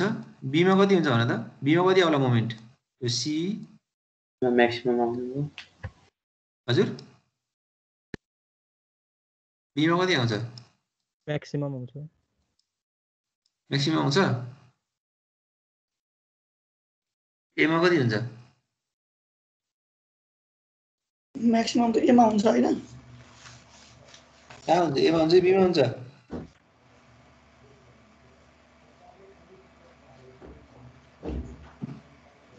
रोल नम्बर 55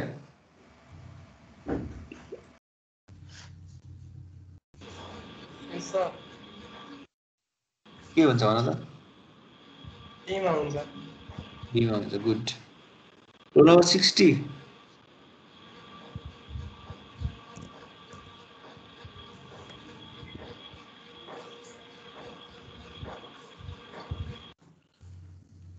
60 65 हजुर सर एमा हुन्छ किन त्यो रिजिड सपोर्टतिर म्याक्सिमम हुन्छ यतातिर त्यहाँबाट मोमेन्ट लिँदाखेरि यताबाट म्याक्सिमम आउँछ यो सिम्पली सपोर्टेड बीम होइन नि बीमा म्याक्सिमम हुनलाई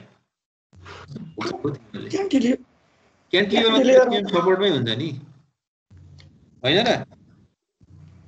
हजुर सर भन्न थाल्यो नि अब स्ट्रक्चर पढ्न आइसक्यो तिमीहरू त्यही कुरा जान्दैनौ बेइज्जत ल ए सीमा मोमेन्ट कति भयो सीमा कति हुन्छ 0 0 बीमा कति 20 into 1 into 20 ले 0 नै हुन्छ क्या बीमा 20 किलोमिटर त त्यही बीबाट नै पास हुन रहेछ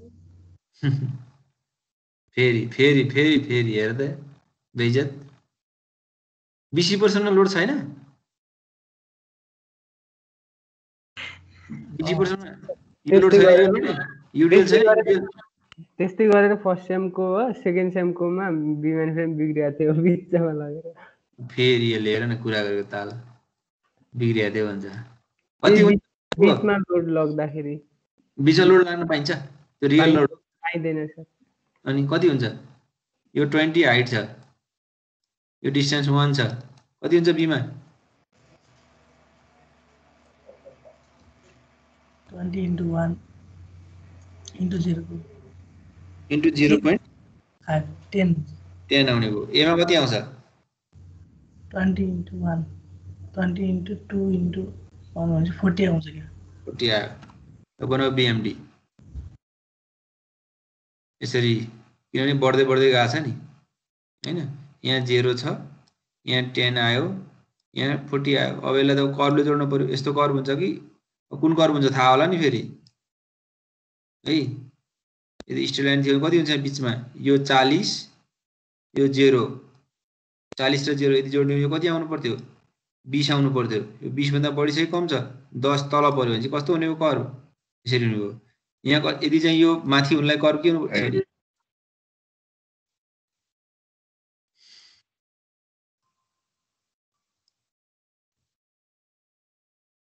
ल यदि यो माथि हुन्थ्यो भने के हुन्थ्यो कर्व भन त माथि हुन्थ्यो भने यो चाहिँ यसरी हामीले यो दुईटा पोइन्टलाई जोड्थ्यौं यो स्ट्रेट लाइनले जोड है त्यो यो चाहिँ कति आउनु पर्यो 0 plus 40/2 20 हुन्थ्यो 20 भन्दा माथि तल छ भने चाहिँ यो कर्व यसरी हुँदैन के यसरी हुँदैन यो यसरी हुने भयो यो कन्सेप्ट त अब फेरि भन्न राख्न परेन यो के हो त यसरी यो बेन्डिङ मोमेन्ट डायग्रामको कुरा बुझियो नि बीएमडी ठीक छ सर ठीक छ ल अब यसपछि नेक्स्ट स्टेपमा जाउँ हामी M/EI गर M/EI भनेको जुन बीएमडी छ नि अब C मा चाहिँ 1 छ सेकेन्ड केस बी फेरि के यार बीएमडी बनाउन यो 0 छ यहाँ 10 आयो यहाँ 40 आयो अनि यसरी जोड यहाँ बीचमा यो माथि जानलाई त यहाँ माथि 20 भन्दा माथि हुनु पर्थ्यो नि त त्यो त सिम्पल केस भइहाल्यो नि यार अब यसमा यो बीसी मा EI छ एबी मा 2 EI छ भनेपछि यो 10 लाई हेर त बी को जस्ट राइटमा आउने हो भने EI छ बी को जस्ट लेफ्टमा आउने हो भने 2 EI छ अब यो 10 लाई पनि 2 ले डिवाइड गर एकचोटी 1 ले डिवाइड गर एबी बीसी पर्सनलाई पो 2 ले डिवाइड गर एबी पर्सनलाई पो त्यस्तै 20 लाई पनि 2 ले डिवाइड गर्न पर्यो त्यसरी चाहिँ M/EI डायग्राम ड्रा गरौँ ल M/EI बनाऊ त ल यसरी हेर त अहिले कति थियो यहाँ 20 थियो हैन 0 को त 0 भइहाल्यो अनि 10 थियो 10/1 गरे 10 EI भयो अनि 10 जस्ट बी को जस्ट लेफ्ट जाने भने त 2 छ नि डिवाइडेड 2 गर्न बी कै मात्र चेन्ज भइराछ नि त भनेपछि जस्ट लेफ्टमा जाने हो भने डिवाइडेड 2 गर्दाखेरि 5 EI भयो अनि यतापट्टि के छ 10 EI नि छ 20/2 गरेको सरी यो कुरा बुझ्यो बुझेन भन त M/EI डायग्राम ड्रा गरेको बी पोइन्ट मा चाहिँ 2 ले नि 1 ले नि गर्नु पर्यो बी को जस्ट राइटमा EI छ बी को जस्ट लेफ्टमा 2 EI छ नि त भनेपछि बी मै चेन्ज हुने भयो क्या त्यही भएर त चाहिँ विस्तार गरेको नि यसरी गरेको एउटै थियो भने त समस्या हुन्थेन कुरा बुझ्यो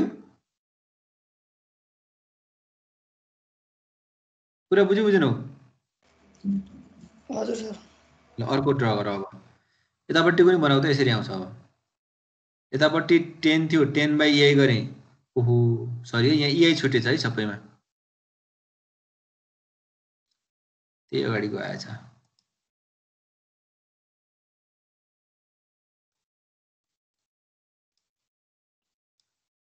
त्यो किलोमिटर लेखिराख्नु पर्दैन बनाऊ है सबैले बनाऊ यो m/a डायग्राम लेख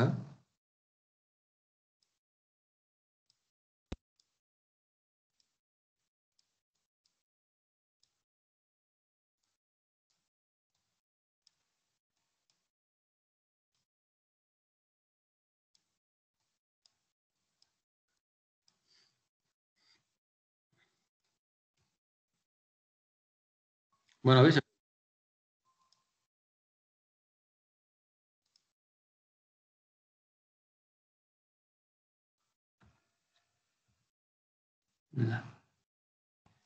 कुरा बुझियो यहाँसम्म नबुझ्यो के छ भने सोधा के छ सर EI डायग्रामको m/a डायग्रामको भन्दिनु न फेरि मोमेन्टको जे भ्यालु छ त्यसलाई EI को भ्यालुले भाग गरेको के डिभाइड गरेको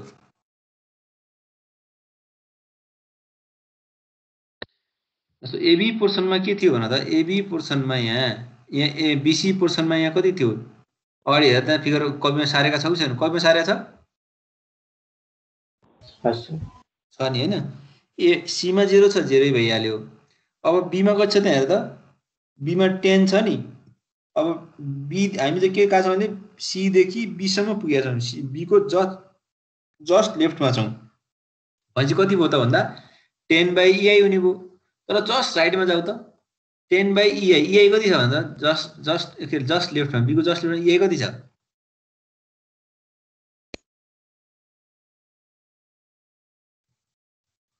कति छ EI 1 जस्ट लेफ्टमा 1 छ 2 छ 2 छ 10 डिवाइड 2 गरेर कति हुन्छ 5 भयो यो 5 यहाँ आइपुग्यो लाइन हामी जस्ट राइटमा आइपुग्यौं लेफ्टमा आइपुग्यौं भनेपछि अब ए मा हेर ए मा मोमेन्ट चाहिँ कति छ 20 थियो 20 EI कति छ ए को 2 छ डिवाइड 2 गरेर 10 भयो यहाँबाट हामी यसरी गयौं यहाँ आइपुग्यौं भनेपछि यी तीनटा लाइन यसरी भयो नि त पुरै फिगर यसरी भयो के बेन्डिङ मोमेन्टको जुन छ भ्यालु त्यसलाई चाहिँ EI ले डिवाइड गर्ने के कुरा बुझियो सर सुरुमा B मा बस्ने अनि लेफ्टमा जाने अनि राइटमा जाने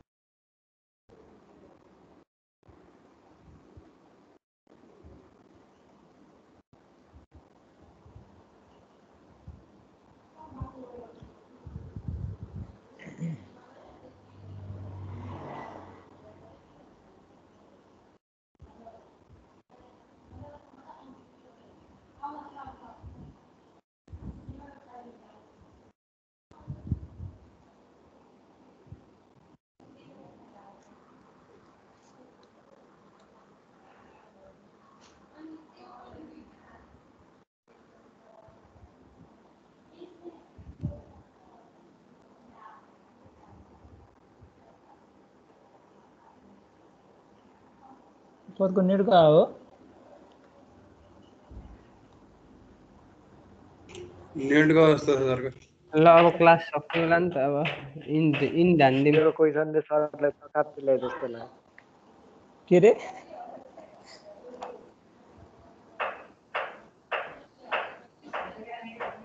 खतराको क्वेसन गरेर थिस् त के बुझिदैन त यार यो अड्के नेट में खतरा क्वेसन गरेर थिस् रे खतरा क्वेसन त पासरले मात्रै गर्छ त्यहाँ खतरा क्वेसन सोधा थिए अनि त्यो सर हराउनु भयो कि भयो लाइनमा हो के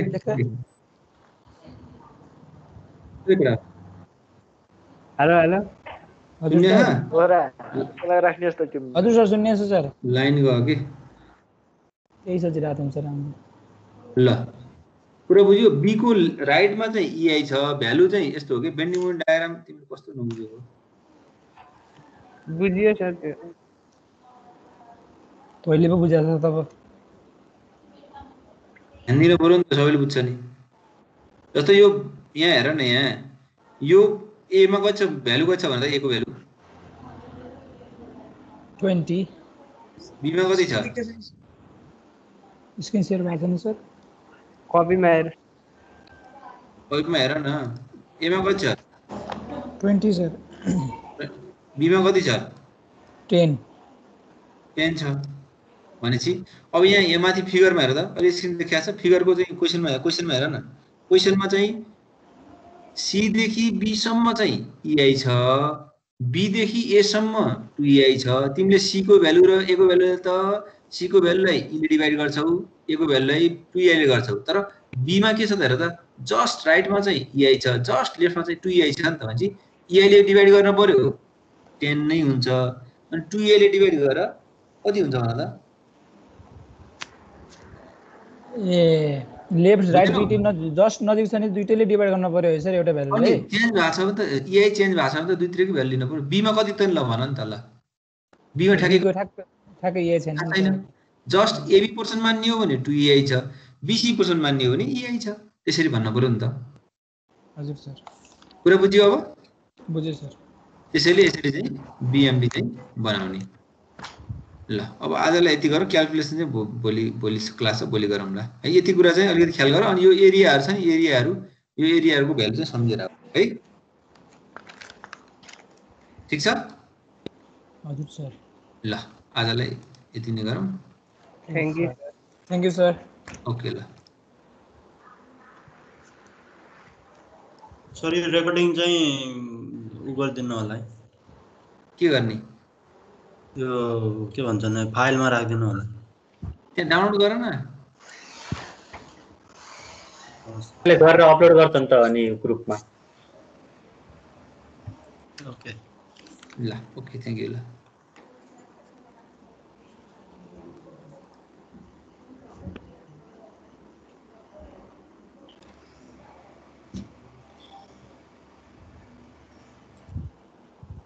गोरा हजुर आज को राख्ने स्किममा वार्नर र बेरिस्टो छुटाउन आएन के अरु जो राख्ने वार्नर र बेरिस्टो गर्ने सबै चेन्ज हाने चाहिँ कति राख्ने हो र अरु भाइ एउटा टिम मात्रबाट राख्ने हो के हो अर्को टिमबाट राख्ने हैन बेस्टो र सातो आइडी बनाउने टिमको चेन्ज हाने साल र विराट कोहली हेलो लेखु चाल त मेरो अलरेडी छ को भनिस् रे मैले चाल अलरेडी छ मेरो हैन बेस्टो पनि अलरेडी छ हिजो भिकेलाई चेन्ज हानेर राहुल हाले थिए आज राहुललाई चेन्ज हानेर भिके हालिन्छ एउटा मात्र चेन्ज हो तैले फ्यान्टेसीबाट गरि खाने हो दुईटा चेन्ज हान्ने हो म त रेकर्डिङ सेकेन्ड आयो मेरो भुवनेश्वर हाल्छु के अर्को भुवनेश्वरलाई हाल्ने उलाई निकाल्ने हो के रावटालाई निकाल्ने हो रेकर्डिङ छ भाग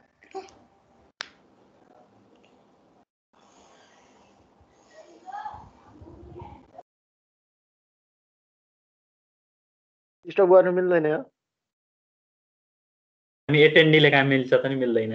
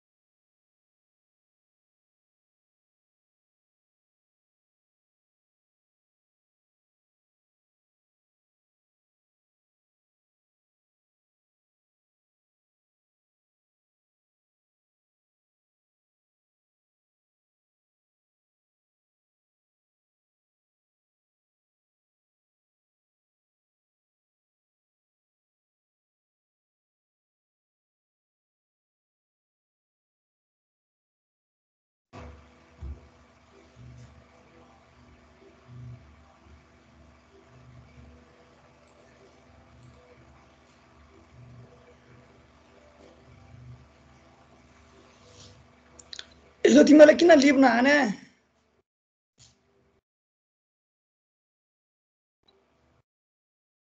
रेकर्डिङ भइरहेको लिभ हान लिभ